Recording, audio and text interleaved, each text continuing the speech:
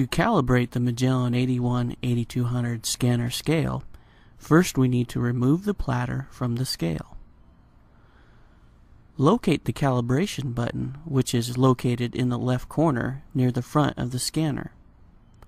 Normally you would see a wire or a lead seal here. Remove that and lift the black cap off of the button.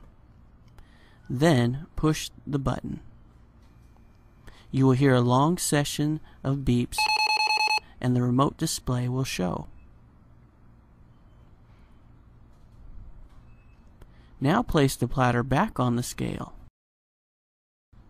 With the platter empty, press the 0 button.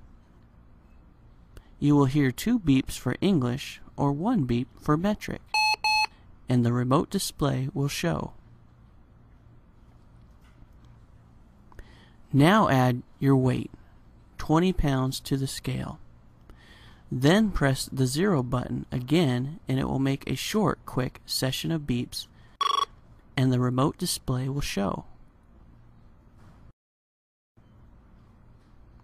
Remove the weight and leave the platter empty. Finally, press the 0 button again and the scanner will reset.